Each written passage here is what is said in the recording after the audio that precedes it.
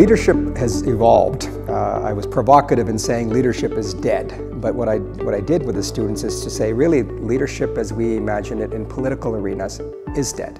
Leadership has become very much about followership in our politics. But in business, leadership is actually very much alive and well. And the irony I was trying to point out is that the thing that killed political leadership, social media and the advent of the internet and so forth, is actually an enabler in business because it allowed the C-suite, for example, to emerge from its corner and to really engage with the audiences that matter for their businesses, from their employees to their communities, to their shareholders, to their regulators and the governments. And really the importance of being real, authentic, telling a story became so much more of an opportunity for businesses. So my message to the students was, is you're operating in a new environment, but one in which you should be comfortable being a leader about more than just your business, but what greater good you can do. Take someone like George Cope, Ivey grad, just recently announced that he's going to be stepping down as CEO of Bell in January 2020. George is instrumental in just tackling mental health as an issue. Now, it's not what Bell's mantra is, it's not what its mandate is, it's not what it was known for, but they decided that they were going to tackle a social issue because there was a void of leadership and there was an opportunity to bring about a conversation with Canadians.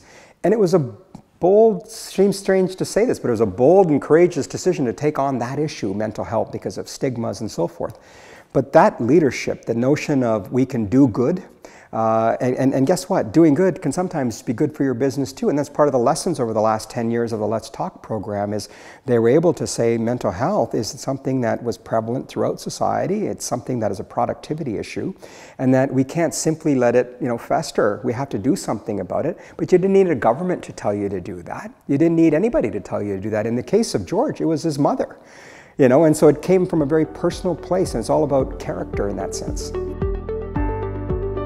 I always come here with a great sense of hope that I'm going to learn something, and sure enough, these students didn't let me down. The takeaway I have is, and it's a challenge for all of us, it's not a commentary about Ivey at all, but I think it's a commentary on business schools writ large. If you look at business schools in many parts of the world, there's an integration that takes place between sort of the political arena in which they're operating and the business arena in which they're operating.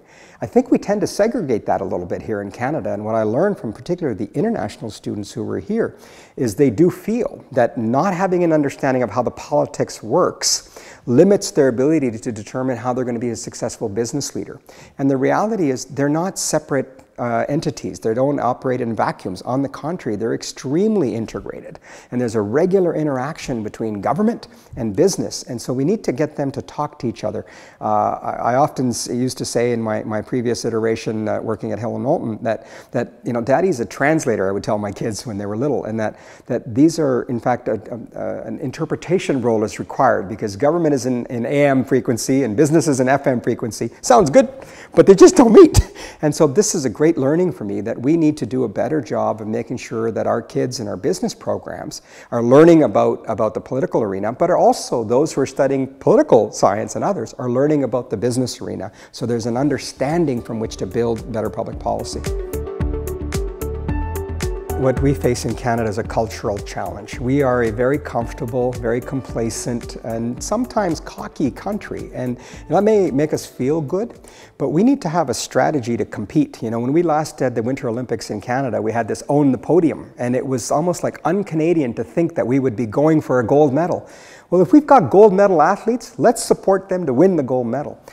That's the backdrop in which I think we need to look at countries and say, what if just hypothetically, a country was, all the countries in the world were required to have a spec drawn up and they're going to do an IPO. We all hear about IPOs in businesses. Let's say the countries had to do an IPO and lay out what is your current economic situation, what are your demographics, what is your deficit situation, what is your debt situation, what are your infrastructure programs like, where are you on the digital infrastructure and so forth.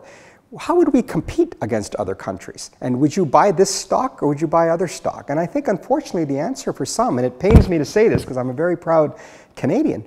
But the odds are, at best, you would short Canadian stock. You wouldn't buy it and hold it because the demographics are very bad. Some of the fundamentals on our economy aren't that strong. A dramatic bump in interest rates would really expose us to what we've already been through. So what can we do to use that moment, because it's a hypothetical moment, it's not actually going to happen, but say, let's get ahead of it. Let's build an economic plan for prosperity and for growth, because that's the best way to hedge against some of the stuff that's going on around the world ever arriving at our shores. Well, the big goal here is the country needs to recognize that it's a very, very competitive world out there. And by the country, I mean Canadians. We need to recognize that countries are making decisions to accelerate their economic growth, to compete for capital, to compete for human resources. And our politics, unfortunately, is more polarized than it's been before. There's a lot of attention being paid to what I would call small ball issues. We're not really dealing with fundamentals of the country in terms of our economic growth. There's a philosophy that we just need to redistribute wealth. The reality is, never before have people been as mobile in terms of human resources, and never before has capital been as mobile. Every day people are making choices. Do I want to invest in Canada, or do I want to invest somewhere else? Do I want to move to Canada? Do I want to move somewhere else?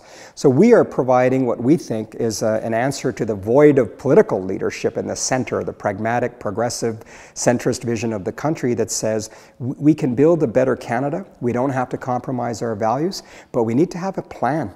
We need to have an economic strategy for growth, because the issues that are going to be permeating in the country are not unique. They happened in the UK, they happened in America, they've happened in parts of Europe. Let's not let that come to our shores. And our leaders, our CEOs, are saying, this is not just about my business. I need the country to do well. And so we're asserting ourselves in a role of leadership like perhaps never seen before, certainly not in a long time, and saying we're going to step up and we're going to talk about Canada, its social issues, its political issues, its economic issues, in a nonpartisan way, but to put the country's interests above all else.